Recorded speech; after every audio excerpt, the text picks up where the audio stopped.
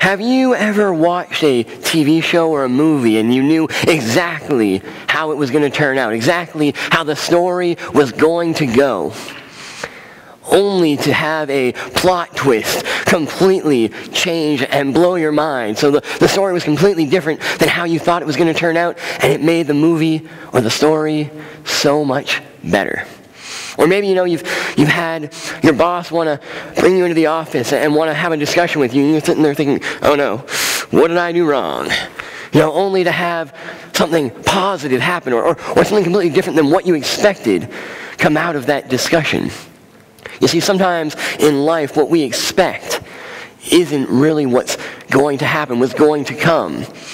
Sometimes in life, we come to these forks in the road where one of two things can happen, and we'll be faced with a decision. We can either accept that something new is coming and go down that road, or we can dig our heels in and decide that things have to stay the way we thought.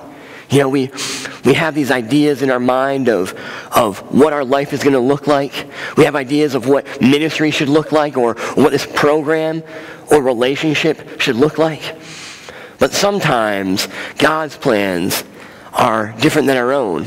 William Faulkner, the great American author, had this to say about the writing process and about life. Sometimes you have to kill your darlings. In writing and in living, you must destroy what you like to get what you love. Sometimes our own faulty notions, our own ideas of what's good has to die for something greater to come. And I realize the irony of having a statement called "Kill Your Darlings" on Valentine's Day weekend. I wrote this before I realized that, so give me a little bit of grace here. But, sometimes we think about these things, and I don't want to pull the wool over your eyes. When you have to die to yourself or let an idea die, it hurts. It is painful. It's not a fun process when the church closes, when you have to get up and move to a new city because the job that you thought was going to last where you are has ended, when your relationship fails. Those aren't pleasant experiences, but often they are necessary to get you where you need to go.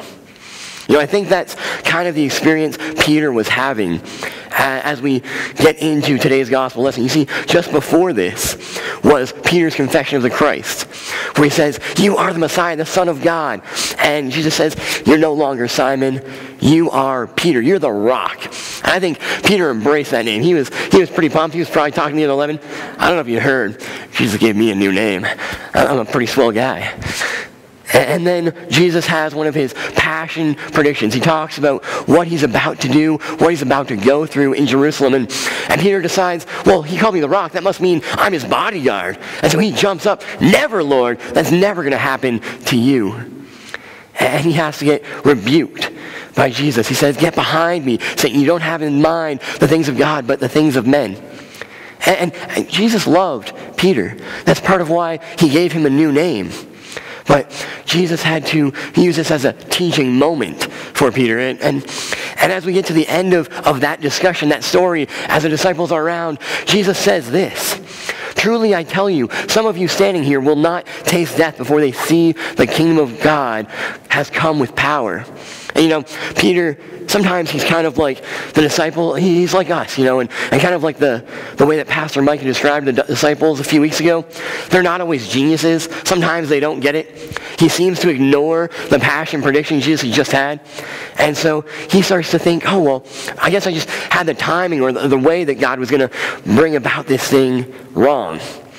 And then they go up the mountain to pray. And what happens? Jesus is transfigured. His robes are turned white. Elijah and Moses appear. Peter starts thinking, this is it. This is the moment. God's kingdom is coming now.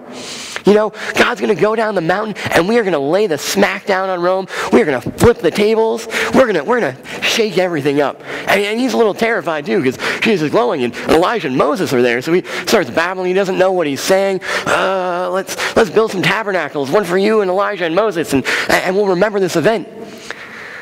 And then just like he was rebuked 6 days earlier by Jesus, now he gets rebuked by God the Father, who speaks out of the cloud. "This is my Son whom I love. Listen to him." He's saying to Peter, Stop thinking you got it figured out. Stop holding on to your idea of the story, to your idea of what the Messiah is going to be, and listen to what Jesus tells you. And, sometimes I got to admit, I feel a little bad for Peter. He's kind of the whipping boy of the Gospels. He constantly has to get rebuked. He's the only one bold enough to stand up and say something to Jesus. He's the only one bold enough to ask the questions and voice his opinion. He's kind of the representative of the disciples. But that also means he's often the teaching moment for himself and for the rest of the disciples. He's the guy that gets put back in his place. And, I do want to say this, though, and I want to make this abundantly clear. Peter isn't rebuked for his boldness or for asking questions. He's rebuked and disciplined for his misunderstanding. Jesus is trying to help guide him into the truth, help him to have a greater understanding of what's happening, a greater understanding of the gospel. You see, the disciples, they constantly think they've got it figured out.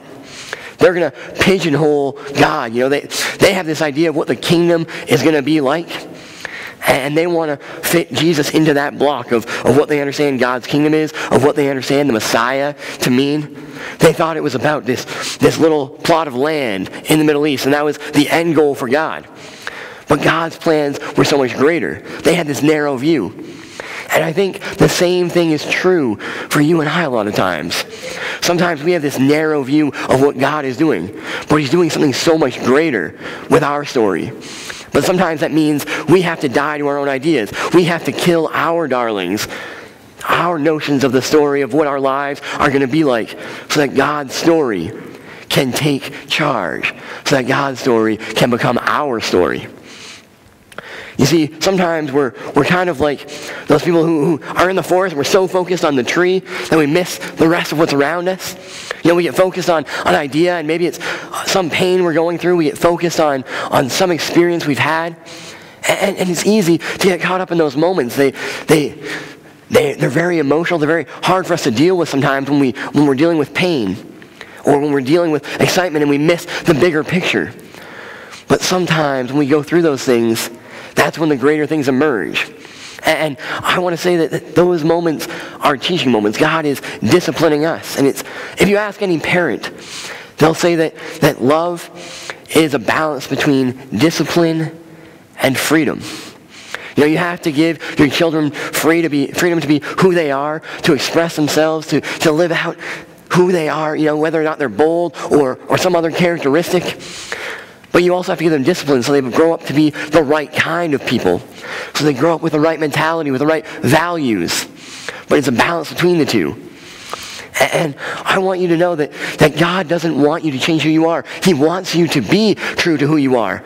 But he wants that person to serve his kingdom.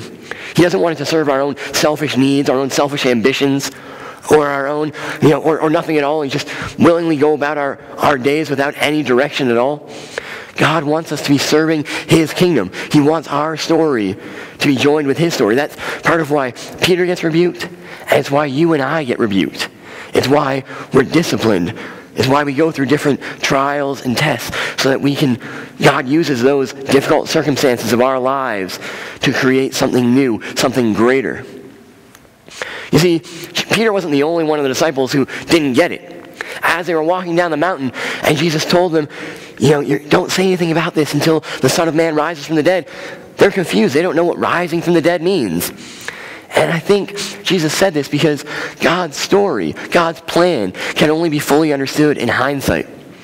They couldn't understand it until after the resurrection. And people today, sometimes they still don't get God's story. They find it offensive. They find the idea of a God who would suffer and die in our place, or who had to suffer and die for our forgiveness, offensive. They don't like the idea of the cross. And when we're in the middle of trials, when we're in the middle of suffering or painful experiences, we don't really like to hear that maybe God is working through that to shape us into something new. And I'm not trying to make light of what you might be going through. But I think God uses those, and sometimes we don't always understand how it's being used in those days. But we will be able to look back and see how God has disciplined us and shaped us to become the kind of people, the kind of disciples that put God first and are able to be shaped and defined by his story, by his gospel message.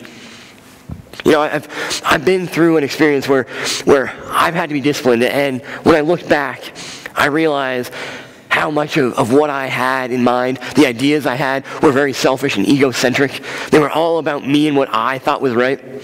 And God had to completely break me and shatter me. And part of that is because I'm just a very stubborn person. Sometimes I need to get out of my own way, but I'm willing to dig my heels in a little longer than I should sometimes. But I went to Australia, and I had this idea of what my life was going to be. I went down there to teach. I was going to get a job. I was going to stay there and just enjoy the beach life. But that wasn't what God had in store. After 8 months there, I had 1 day of work in the last 4 months I lived there.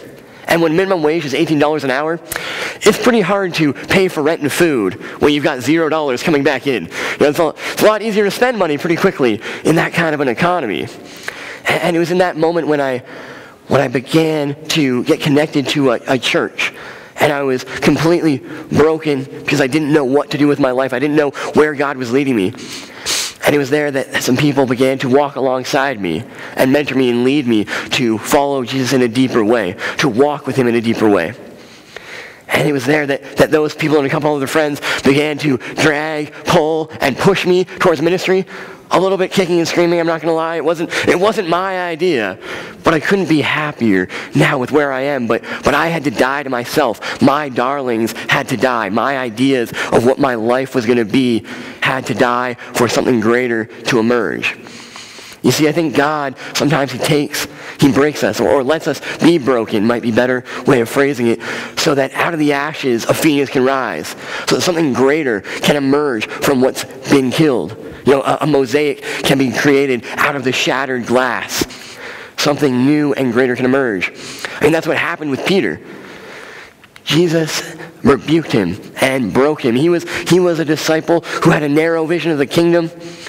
And over time, he got broken down until in Acts we see this bold, ferocious man who was willing to stand in the face of all kinds of opposition, who would not be silenced, who would not be stopped to proclaim the hope of God that had been revealed in Christ Jesus.